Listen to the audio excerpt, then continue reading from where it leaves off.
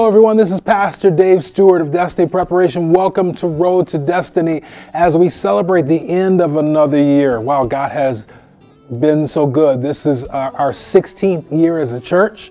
I think about all God has done for us and where He's brought us from, the things that He's allowed to happen in and through this church, both naturally and spiritually. I thank God for the people that have come in and through and who have been blessed in various ways. Man, I'm honored right now to say we've come to the conclusion of another year. We're getting ready to celebrate New Year's Eve coming this week. And it's always a great time here, a time to really get into the anointing of God as we come together to see out the old year and to take into the new, take that step into the new. You know, we talk about this time the past couple of months has been a time to think about the year we've been through. And now we're about to journey into the next year. And in January, we'll be starting to prepare for what's going to be happening in the new year. We want to prepare spiritually as well. So we'll be going into prayer and fasting in January. We'll have special services here. We'll be focused on listening and hearing from God in terms of our direction for the new year. And I'm not just talking about the church. I'm talking about our homes, our families, you as an individual. I invite you to connect up with us in whatever way you want to do that, either by television, following through. You can, from home, just support and join us in prayer and fasting. But more so, you'll be blessed if you come and connect up with us here. Starting coming up this week with New Year's Eve. Our New Year's Eve service will be taking place here beginning at 10 o'clock p.m. And we will be celebrating, we'll be sharing and getting ready for a great launch and transition into 2020. Can you imagine? 2020. And then we'll be continuing on throughout the month of January in some very special services. We'll have more about that. But come and connect up with us here at Destiny Preparation Church. Now I'm going to take you to this closing sermon of the year. This is a sermon called Pressing On. And this is about that transition of having to move from where you've been and to press into where you're going. Sometimes it comes naturally, but sometimes you got to press through. There's some children that are birthed naturally, and there's some that you got to press on through. And so I want to encourage you as we bring in this new year, it's time to let go of the past and move into where God is taking you. God bless you. I hope we'll see you here this week and in 2020. God bless. Tonight, I want to talk to you just for a few moments about this scripture in Philippians, because this scripture really is the core of where we are headed throughout this month. There are four statements that I gave you this morning that come out of this passage that I want you to consider and meditate on, and we'll be talking about throughout the month. First of all, the four things that are on your bulletin. Step number one is to hear from God. On your bulletin, it says, speak to me. It's to hear from God. The first thing we have to do this month to really go where God would have us to go is we have to hear from God. And one thing I'm going to talk to you about next week is about it's important to be in the right position to hear from God. We're going to talk about that next week. But in order to hear from God, you've got to get positioned to hear from God. That's the first thing that has to happen. And step two, the second thing is you have to learn how to let go. Tell somebody you got to let go. It's like we were talking about Lot's wife. We were talking about the children of Israel, all these things that we hold on to, all these things that become our priorities. You got to let go. There has to be a release. You have to release things that you already have in order to gain things that God wants to give you. Oh, y'all need to hear that right now. Let me say it again. You have to release things that you already have in order to gain some things that God wants to give you. That's why Paul says here, forgetting those things which are behind. Listen, there are some things that are behind you that you just need to forget about. You need to let them go. Forgetting those things that are behind so you can reach for those things that are ahead. After you let go, number three is you have to make a plan. You have to begin to look forward. That's about visioning. You have to get your mind on where you're going. You have to make a plan forward. Let go of the past and put your mind on the things that are ahead of you so that number four, you can finally take a step. And taking a step means you have to make a commitment. Amen? Amen? Your step, you're stepping out. Peter's stepping out of the boat. meant that he had a commitment to what God wanted him to do. You can stand in the boat all you want and say, okay, God, I'm glad to know I can walk on water. Hallelujah. Thank you, God, for allowing me, for opening that door. But until you take a step out on the water, it doesn't mean anything. You've got to make a commitment. A lot of people have a lot of things we want to do, and we sincerely want to do them. And yeah, I want to see them happen in the glory of God, and God's going to do it, I believe, for great things. But we will not make a commitment to what we're believing God for. And so guess what? It never happens. In this passage of scripture in Philippians, Paul here is talking about his own personal experience. And he's talking about some of the things that he has been through, and not only just been through, but accomplished. Paul is talking about his accomplishments here and the level of those things. And this passage of scripture really defines, if you will, the theology of this church, the doctrine of this church about pressing for more. Everybody say, pressing for more. Amen. We believe in the idea of going for more. You can never get too satisfied. You're never there.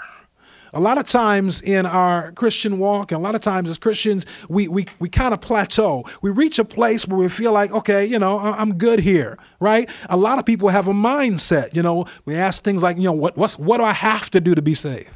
And once we feel that we're saved, then we're good, right? I've done what I need to do. Some people feel comfortable as long as I'm still praying. So, I'm still good, right? I'm still, I haven't cursed at anybody today. I'm still good, right? We have a mindset of making it to some level that we can then say, okay, I'm there. And now I can just kind of float at this level. As long as I at least stay at this level, I'm okay. And so our struggle isn't going higher. It's just staying where we are. Oh, I think I slipped off a little bit today. I fell a little bit short. I got to get back up to that level. And now I'm back up the level and I'm good. But I want you to understand that we need to have a mindset not just to maintain, but to excel, to pursue, to go higher. Every one of us, I don't care how long you've been saved. You may have been saved 5 minutes. You may have been saved 50 years. Every one of us has an obligation to continue to pursue after more of God. Because for each, I don't care what kind of glory clouds you've been on. I don't care what kind of vision you had. I don't care what kind of anointing came on you. There is still more. Tell somebody real quick, there's still more. These are the words of the Apostle Paul, whom we all recognize to be a great man of God, right? He is considered to be a man who was an apostle. He was a man that spent time with the Lord. He saw God and learned from God face to face. This is a man who had achieved some great things. And in this passage, he's talking about some of the achievements that he had experienced. But he puts it into levels, into layers. And if you read this quickly, you don't fully understand it because it has some kind of inverse language based on the way they wrote things. But I really want you to see and understand what he is describing and what he is saying here in these earlier verses of this chapter.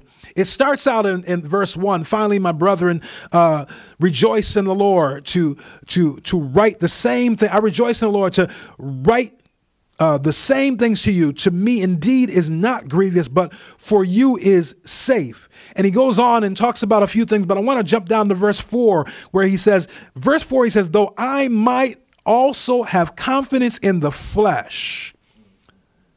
Amen. Go back to verse 3. He says, for we are the circumcision, which worship God in the spirit and rejoice in Christ Jesus and have no confidence in the flesh. He says that there are others that have confidence in what they've achieved and what they've become. And he's talking about the difference between those who were Christians and those who were Jews who prevailed. They felt they prevailed in God because they were circumcised in their flesh.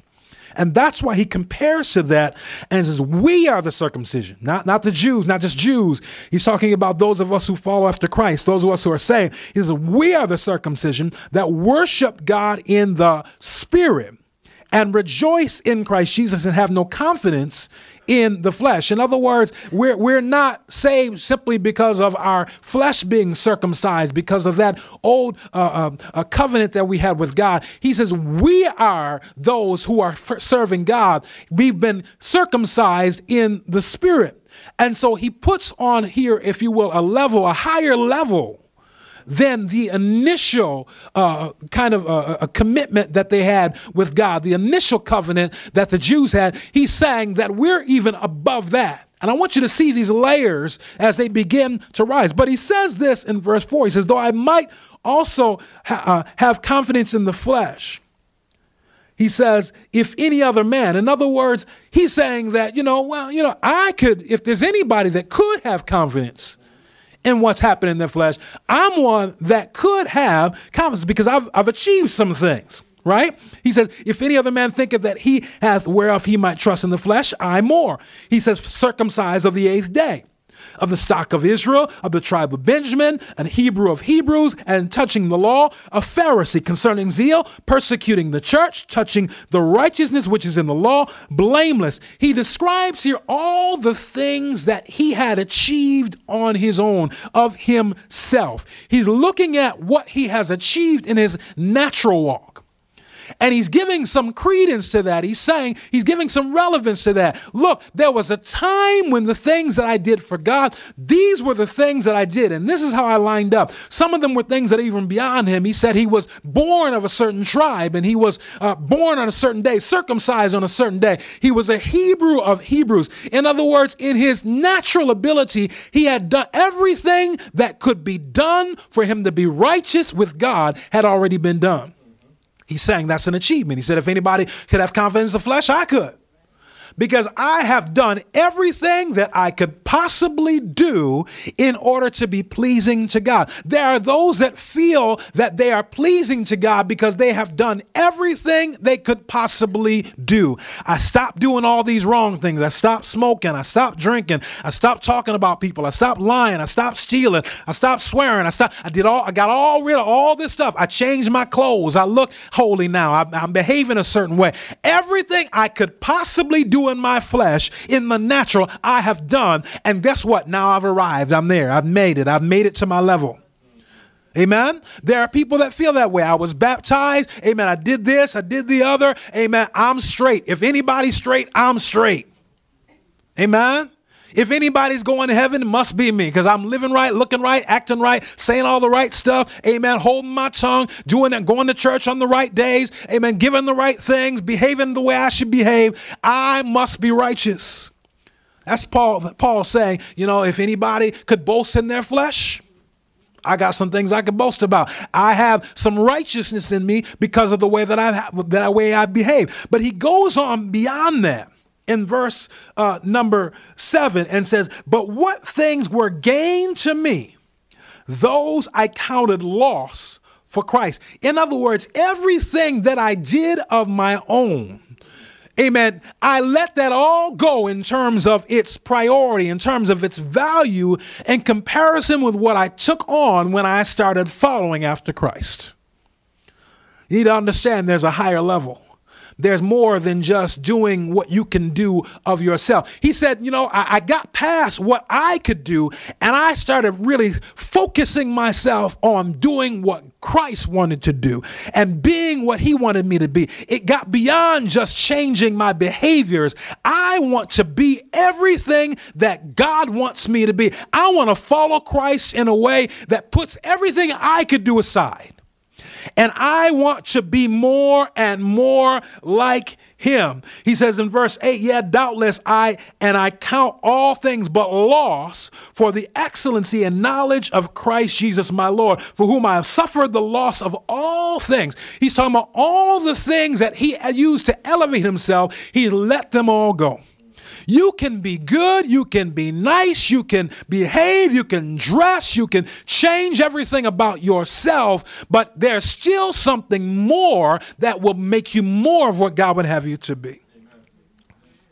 He says in verse 9, and be found in him, not having mine own righteousness, which is of the law, not having my own righteousness, which is of the law, but that which is through the faith of Christ, the righteousness which is of God by faith. Verse 10, he says, that I may know him and the power of his resurrection and the fellowship of his suffering, being made conformable unto his death. He's talking about another phase, a higher level, not just what I do and how I behave, but this thing, I want to really know him. I want to know beyond just behaviors. I want to know what God thinks. I want to know how God feels about things. I want to know instinctively the way God would behave. Don't want to just wear it on my wrist in terms of what would Jesus do. I want my heart to be changed so that I will behave the way God behaves. I want to know him in the power of his resurrection, the fellowship of his suffering. I want to know everything there is to know about him. Tell somebody there's another level. It's not just you've got to move past. So many people are just at this level of, I just want to get my behaviors right, act right, do right, and as long as I'm doing all that, I'm okay. This is Paul, the Apostle Paul, that says I need to go higher than that. I need to get beyond what I can do. I've got to get soaked up, saturated in the ways, in the attitude, in the mindset, in the power, in the presence of God. It's not enough until I become saturated with the presence of God. How many of you ever felt like, it's not enough because I'm still not feeling God and knowing God in everything that I'm doing? Y'all know what it is sometimes to be kind of up on a cloud, amen, in the spirit, and you feel good, you feel the presence of God, you feel things lifted, but then, you don't stay there. Sometimes you come back down. Y'all know what I'm talking about? Many times we come in the church and we just feel the presence of God and we're ready and we're charged, and then we go outside the door and guess what? Down the hill we go, back into the cesspool of life, back in the mess that's waiting for you at home, back into the confusion that happens out on the street. All that focus that we had on God and loving God, all of a sudden now it becomes blurred and confounded by all the real life situations that come and hit you in the face. He says it's not enough just to behave like I know God. I need to be saturated to the point that I actually act in every situation, in every circumstance, like the presence, the anointing of God is pouring over me. But even that's not enough. That's just the second phase. Come on, I told you there's still more. That's then when he gets to what we just read earlier in verse 12. After getting to that level where I just want to know him and feel him and be saturated with him, he says in verse 11, if by any means I may attain unto the resurrection of the dead. Verse 12, he says, not as though I had already attained, either were already perfect. Listen, even after going to that level, it's not like I've already attained, not that I've already gotten there. There's still more I've got to go. Even when I'm saturated with him, I'm still hungering after more. You see, we quit hungering way too soon. We lose our hunger for God. We lose that thirst for God way too soon. We have a moment and we become satisfied. We pray for a couple of minutes and then, okay, let's move on. No, you've got to get to the point where it is not enough. As you go through this month of January, you've got to raise your stakes. You've got to raise your hunger. You've got to make up your mind. Listen, where I've been in the past is no longer enough. I need more. Paul here says, look, after all that I've been pursuing, I've already let go of what I could do. I've already pursued and given off to whatever God can do through me. But even that's not enough. He says, I still haven't obtained. It's in that mindset that he pursues and says, not that I've already attained, either we're already perfect, but I follow after, if that I may apprehend for that which I am apprehended for Christ. He says, brethren, I count not myself to have apprehended. This is a man who had seen, amen, God face to face. This is a man who had been up into the third heaven, as he described it. This is a man who had seen and witnessed and experienced paradise. This was a man that had seen people healed, amen, even as he walked through. This is a man that spoke to demons, amen, in people, and they fled. Now, some of us we haven't quite made it there yet, amen? You know what I'm talking about? This is a man that knew something about moving and operating in the power and the presence of God. But he's saying, I have not yet apprehended.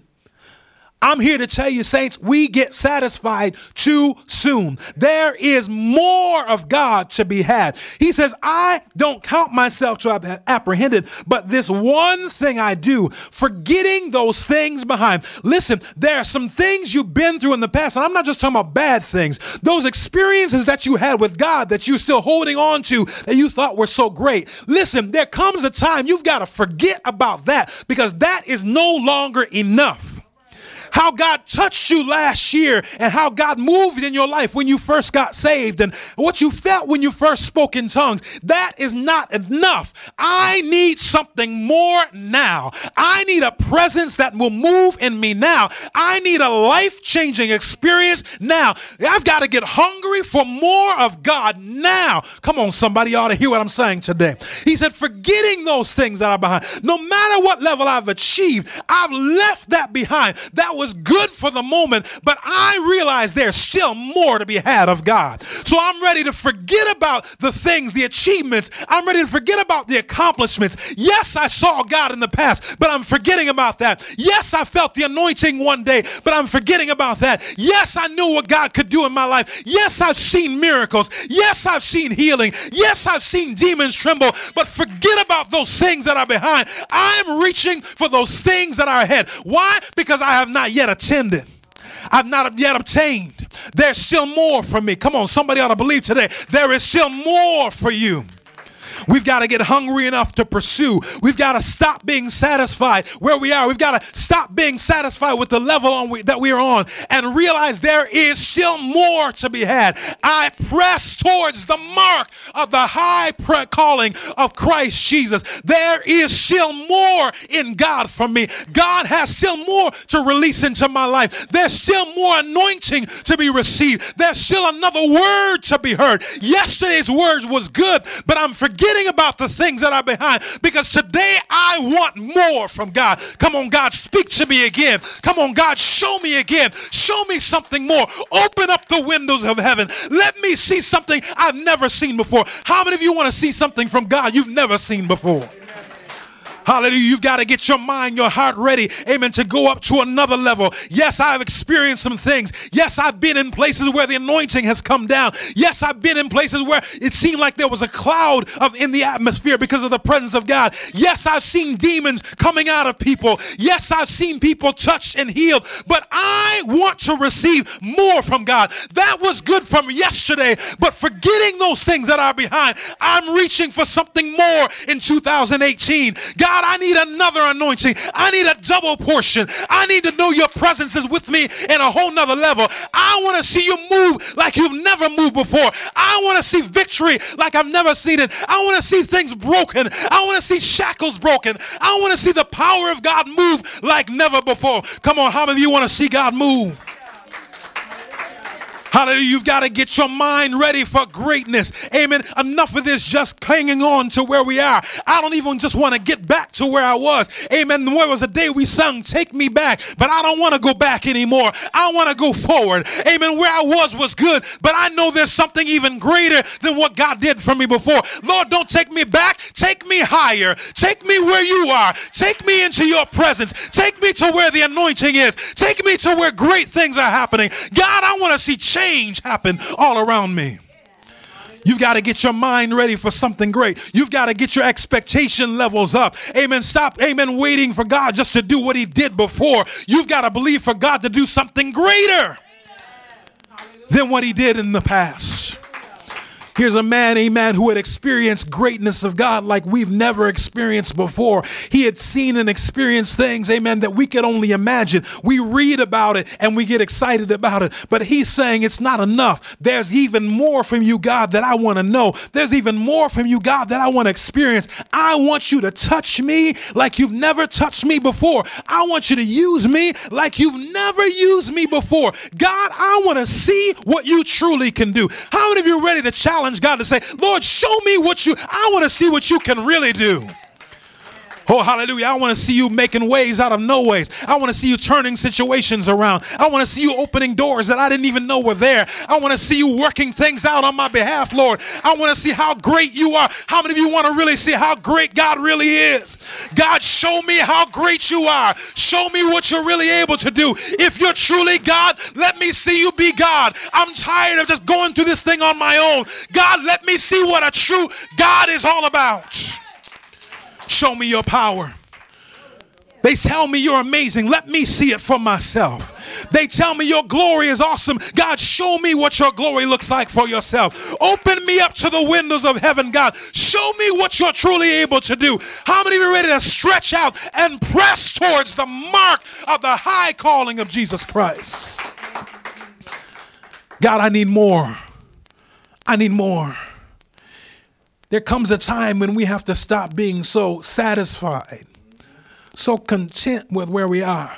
Sometimes, we just feel like, look, as long as there's nothing bad happening, I'm good. Just let me stay right here. Amen. No rough rides. Amen. I'm making it. I'm paying the bills. I'm getting by. Hey, let me just, stay here. We've got to get ourselves ready to the mindset where that no longer is satisfying enough.